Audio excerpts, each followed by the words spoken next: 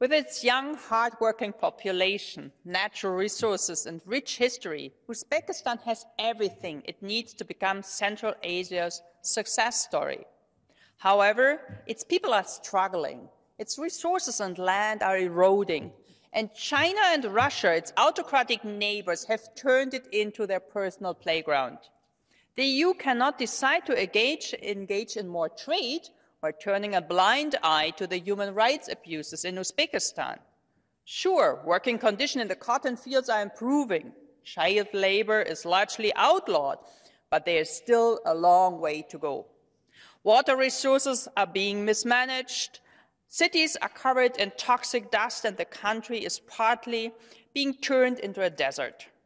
An ecological disaster looms over the 35 million people in Uzbekistan if these processes are not reversed.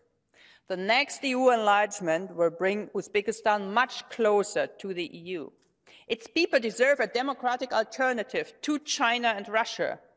The EU must be more present in Central Asia so it can do more for improving lives of people and protecting Uzbekistan's unique ecosystem. Thank you so much.